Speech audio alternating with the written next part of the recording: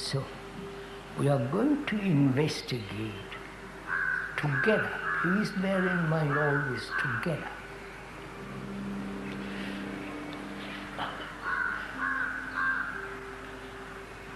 Not only the nature of religion,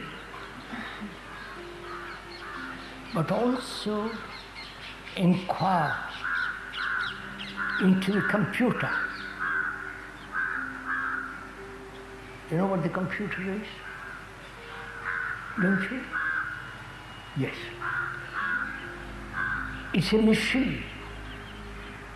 It can program itself. It can bring about its own computer. The father computer has its own son computer who is better than the father. You understand all this? No, you don't have to accept this. It's public. It's not something secret. So watch it carefully. That computer can do almost anything that man can do. It can invent all your gods, all your theories, your rituals. It will be better at it than you will ever be. So the computer is coming up in the world, not only in the factories, but also it's going to make your brains something different, which is, you've heard of genetic engineering? Oh God, don't you hear all these things?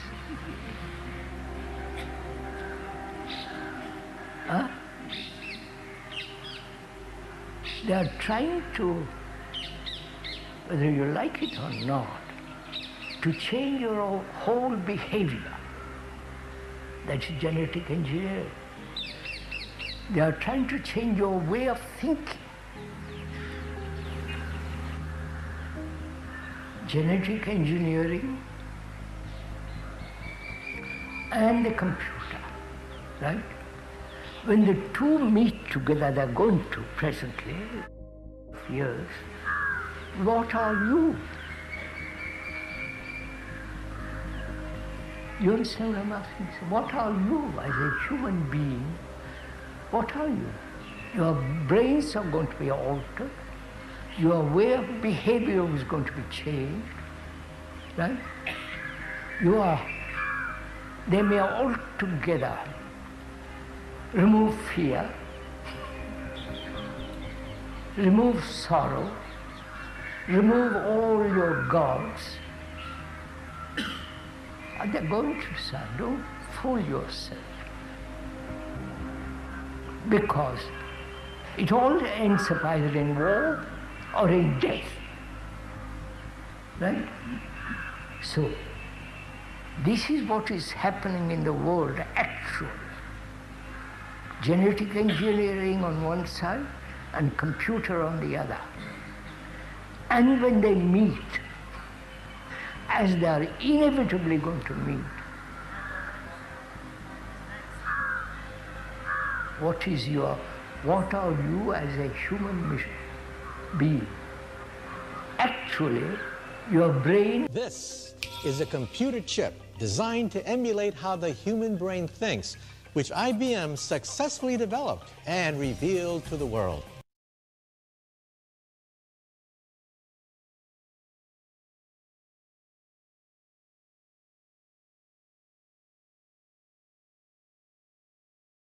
In the future, wearing a similar device, you might be able to access the unlimited knowledge of the internet directly into your brain.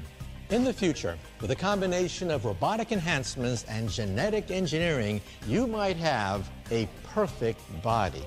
There's room to debate precisely when this will happen, but such a world is coming. Cyborg Revolution, the technocratic solution to a brave new world, fixated on truncating humanity's relevance, whatever little amount which may still remain, in an existential relating towards his already fragile existence. Never appeased, this manifesto is the juggernaut. Its properties absolute contain a disgust for man as he is, a thing to be incessantly improved upon, albeit only horizontally speaking. Woman and man alike exist as a disgusting assemblage of biology. The technologists must make them beautiful. They must be turned into a machine. The pathways are laid out, and the signs point to a place called salvation. One need only accept the conditions and deny all latitude. Distrust all other nations. An empire's foundation is the public mindset.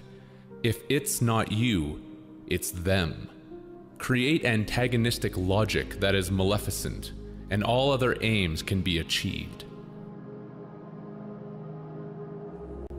Encourage competition of all varieties within each nation to produce separatist factions. Race and religion manufacture coalitions of enmity towards difference, and the frame of division is whittled down further with additional invisible lines of state and province. Dissension would not have its intensive effect if it did not tie the biology with a geographical image. My area, your area. To only be aware of a difference is not the completion of the package deal towards redemption. You are admonished to be passionate and fertilize anathema, to pitch fever if necessary. Remember, this savior is personal. No machine can be complete without finishing its circuit. Lest it be forgotten that the right community is chosen, and to expunge any variations that are not in the common interest.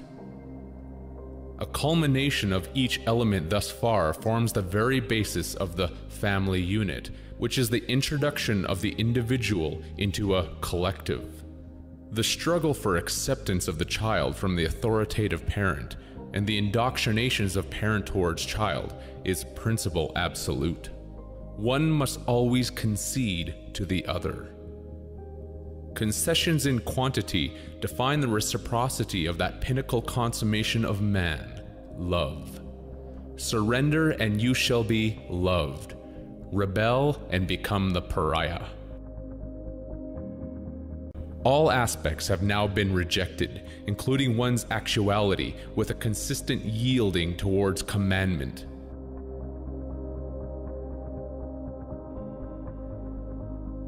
None shall feel self-worth, as this comes from elsewhere.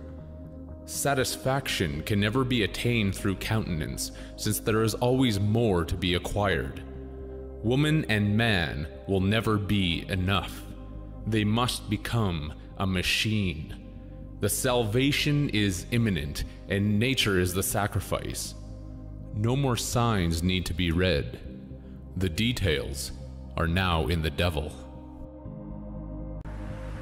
Genetic engineering and the computer, right? When the two meet together, they're going to presently, years, what are you? You understand what I'm asking? So what are you as a human being